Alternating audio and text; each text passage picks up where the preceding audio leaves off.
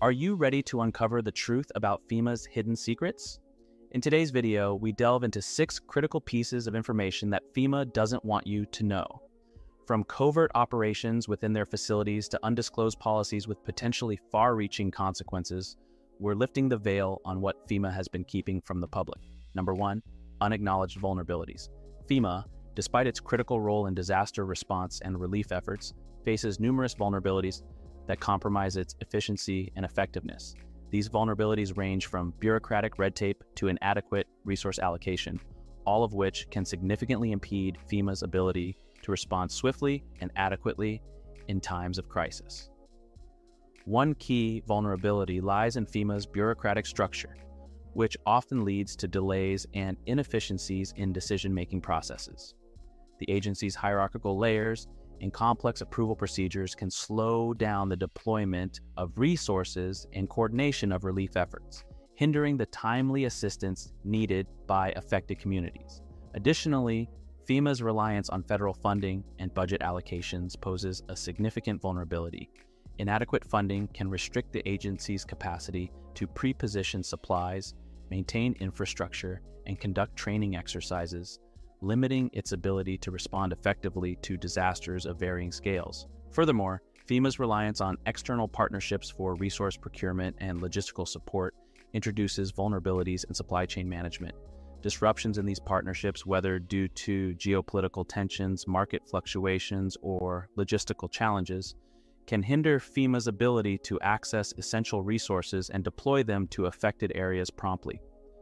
Another critical vulnerability is the limited scope of FEMA's mandate, which primarily focuses on natural disasters and emergencies. While the agency has expanded its responsibilities to include aspects of homeland security and emergency management, gaps remain in addressing emerging threats such as cyber attacks, pandemics, and climate change-induced disasters. Moreover, FEMA's reliance on traditional response frameworks may not adequately address the evolving nature of modern threats and hazards.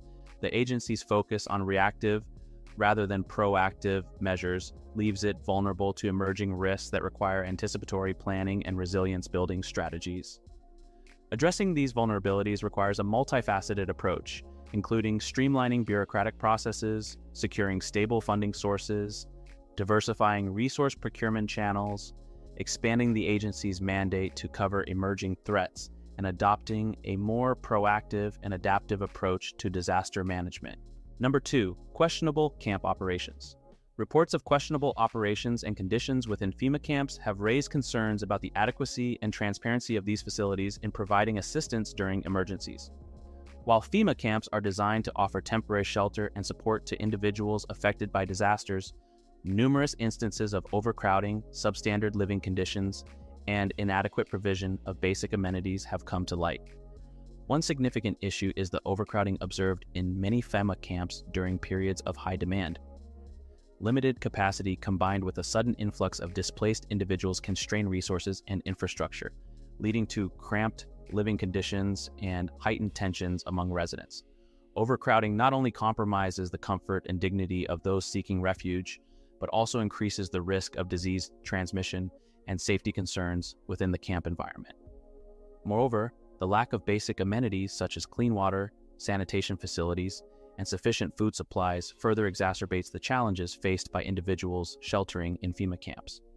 Inadequate provisioning of essential resources not only undermines the physical well-being of residents, but also undermines their sense of security and trust in the authorities responsible for their care. Additionally, the quality of accommodation and facilities within FEMA camps varies widely, with some sites failing to meet minimum standards of habitability. Reports of dilapidated infrastructure, unsafe living conditions, and insufficient medical care highlight the shortcomings of certain camps in providing a safe and dignified environment for displaced individuals. Furthermore, concerns have been raised about the lack of transparency and accountability in the operation of FEMA camps. Limited public access, restricted media coverage, and insufficient oversight mechanisms contribute to a lack of visibility into the day-to-day functioning of these facilities, raising questions about compliance with established guidelines and regulations.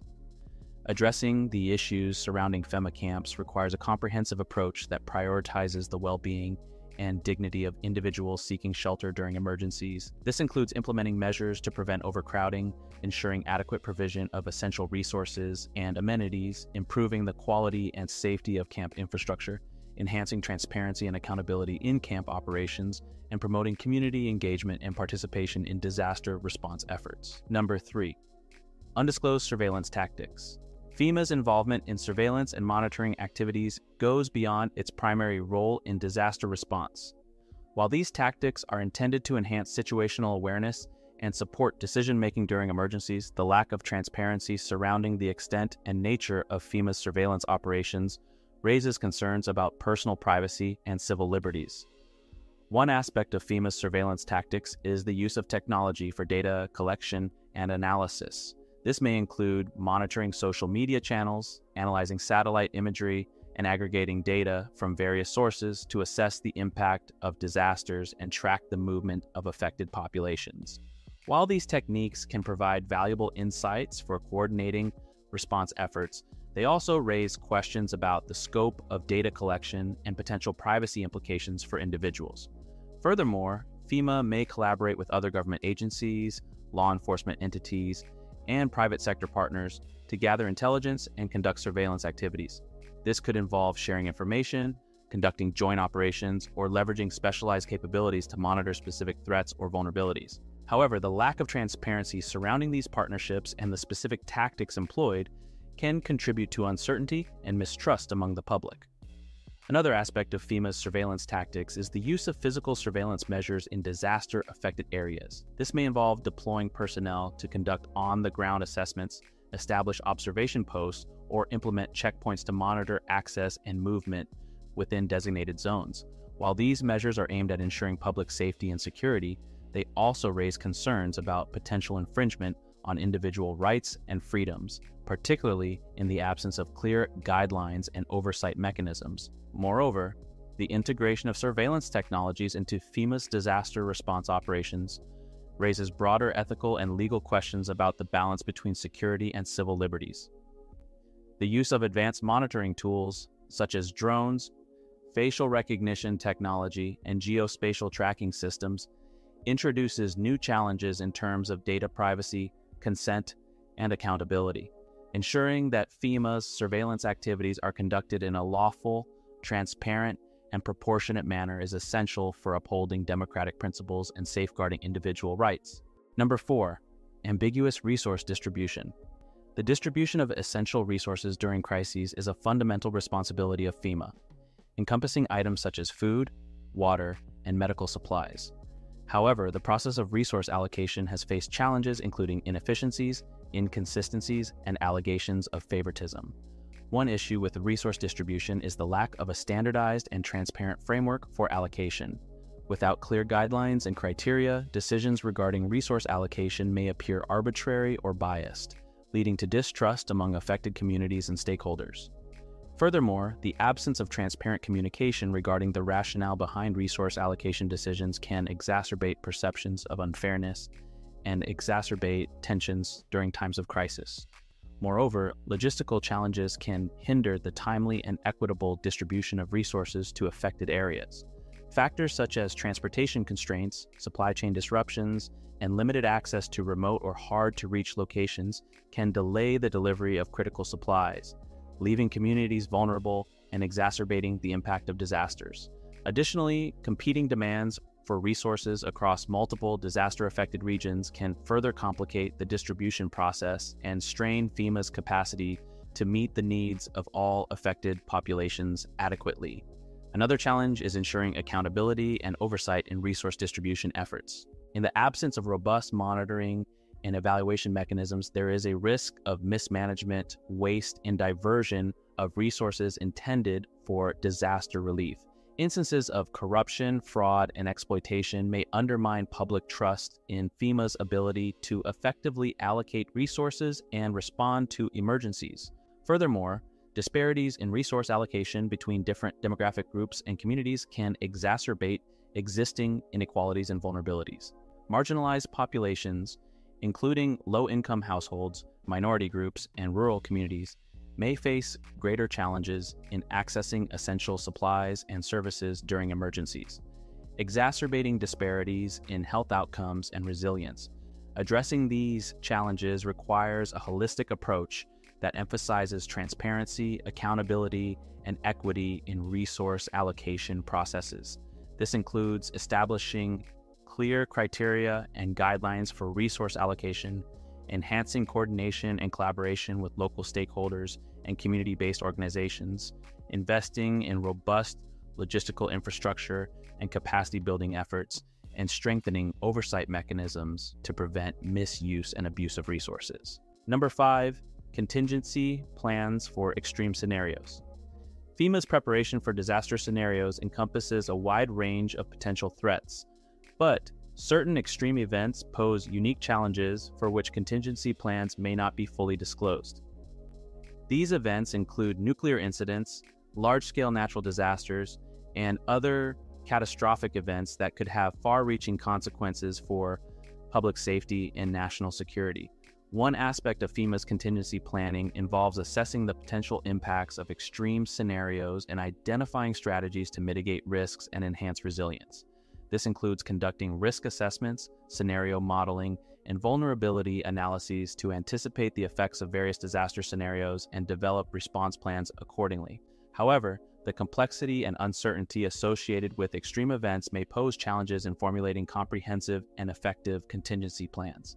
Moreover, the nature of extreme scenarios often requires a multi-agency and multidisciplinary approach to preparedness and response.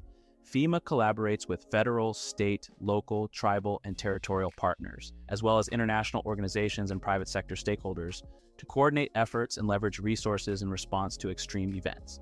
This includes developing interoperable communication systems, coordinating resource allocation and deployment, and conducting joint exercises and training exercises to enhance coordination and collaboration among stakeholders. Additionally, FEMA's contingency planning efforts prioritize community engagement and participation to ensure that response plans are tailored to the specific needs and vulnerabilities of affected populations. This includes engaging with community leaders, local organizations, and at-risk groups to gather input, raise awareness, and facilitate preparedness activities. By involving stakeholders in the planning process, FEMA seeks to enhance the effectiveness and legitimacy of response efforts and build community resilience to extreme events. Furthermore, FEMA's contingency plans for extreme scenarios encompass a range of response strategies, including evacuation, sheltering, medical care, and infrastructure protection. These plans are designed to be flexible and adaptable to evolving circumstances, allowing for rapid adjustment and deployment of resources as needed. However, the effectiveness of these plans relies on factors such as early warning systems, robust communication networks, and timely coordination among response agencies. Number 6, limited public awareness campaigns. FEMA's efforts to educate the public about disaster preparedness and response are vital for ensuring community resilience. However, there are notable gaps in public awareness campaigns that leave many Americans uninformed or underprepared for emergencies. These limitations stem from various factors, including insufficient funding, ineffective communication strategies, and competing priorities within the agency. One challenge is the limited reach of FEMA's public awareness campaigns, particularly among vulnerable and marginalized populations. Despite efforts to disseminate information through traditional and digital media channels, certain demographic groups may still lack access to critical information due to socioeconomic barriers, language barriers, or limited internet connectivity. As a result, these communities may be disproportionately affected by disasters and less equipped to respond effectively. Moreover, the effectiveness of FEMA's outreach efforts is hindered by competing messages and information overload in the media landscape.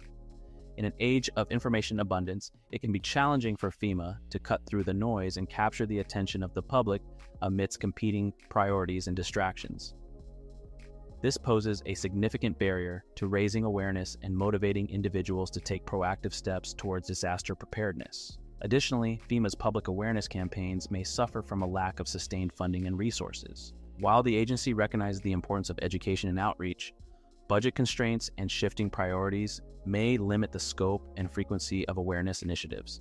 As a result, there may be gaps in coverage and consistency in messaging, reducing the effectiveness of FEMA's efforts to engage and empower the public. Furthermore, the complexity of disaster preparedness and response topics may pose challenges in effectively communicating key messages to the public. Concepts such as evacuation routes, emergency supplies, and shelter-in-place protocols require clear and accessible explanations to ensure understanding and compliance. However, conveying this information in a concise and engaging manner can be difficult, particularly for individuals with limited literacy or numeracy skills. Addressing the limitations of FEMA's public awareness campaigns requires a multifaceted approach that includes targeted outreach, collaboration with community-based organizations, and innovative communication strategies. By identifying and addressing barriers to access and understanding, FEMA can enhance the effectiveness of its education efforts and empower individuals to take proactive measures to protect themselves and their communities during emergencies.